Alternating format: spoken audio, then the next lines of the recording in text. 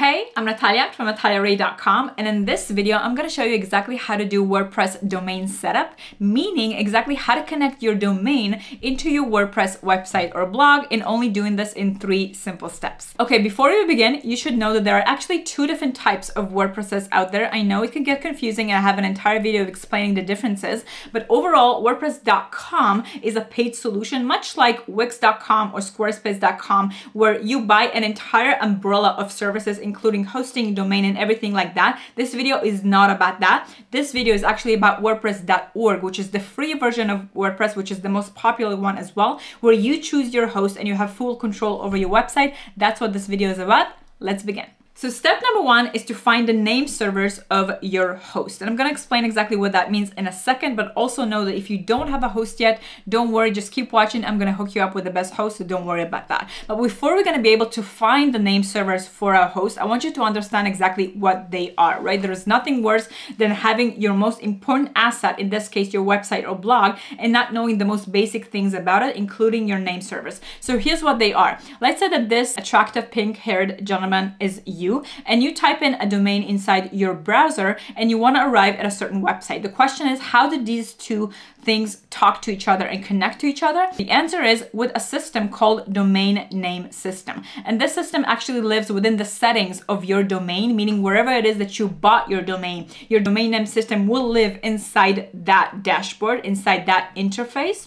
And essentially what it does is it connects between your domain and your website host by acting kind of like a Google map, right? So you type in your domain and your system will check, let's see, this domain, what kind of records do I have about that? And what the system will be looking for is for something called name servers. And once it will find the name servers and it will find your domain and will find that they are connected, it will know to immediately redirect every single person that types in your domain into the correct place, into the correct IP address, into your website. So that's what name servers are. So what we want to do in this video is to actually locate the name servers of your host and to put them inside the DNS, right? That's the only thing that we need to do in order for this to work. So let's see exactly how you go about this. So in order to find your name servers, what you want to do is you want to hit Google, and I'm going to show you exactly how I do this live in a second. And you want to type in your host name and then the word name servers. So for example,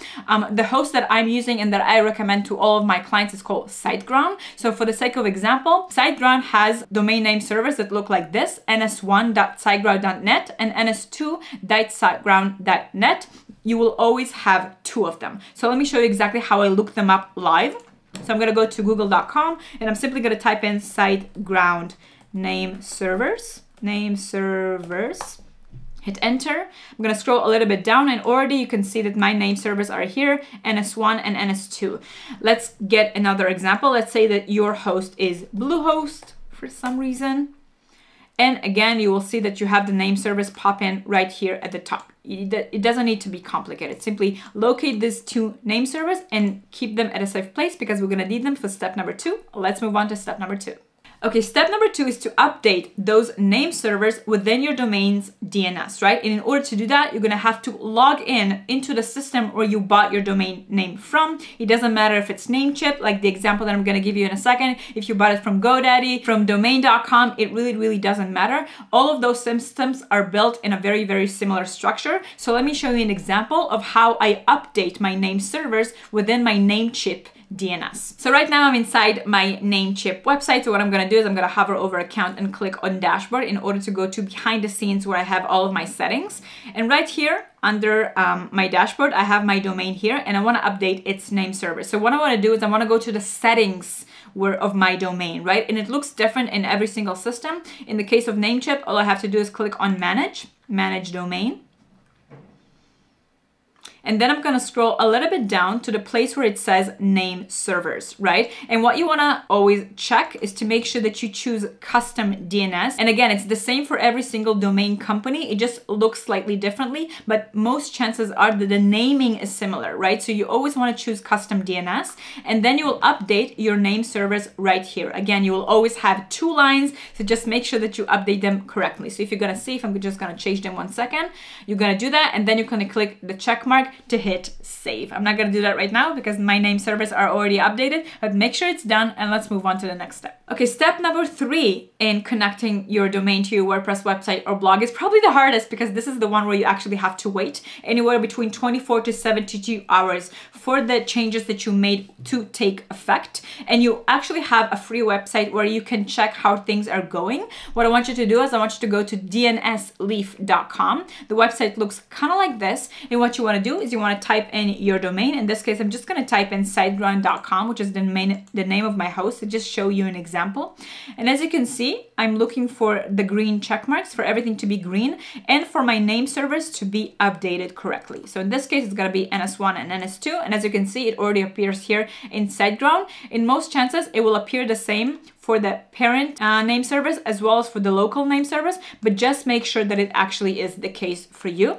And if you have any kind of problems, if something doesn't get updated in time, if 72 hours have already passed and you see that your domain is not live or not updated yet, you have to contact your host support system, right? And that's why I preach again and again how important it is to actually choose the right host, because inevitably you will have a lot of problems, a lot of technical problems along the way, hopefully as your business grows, as your website grows, and you really want a powerful technical team standing behind you, willing to support you with anything that you need. And that's why I recommend SiteGround. Their support is amazing. It takes you like 1 second to get online with a real human being and ask them real questions and for them to solve issues for you. So that's just my 2 cents about choosing a host. And last but not least, once your DNS is updated, once 24 to 72 hours have passed, you will be able to now install WordPress. It only takes 1 click with SiteGround and then your website will be live. So I hope this WordPress domain setup has been helpful. I hope you understood exactly how to connect your domain into your WordPress website or blog. If you have any questions for me, please hit them in the comments below.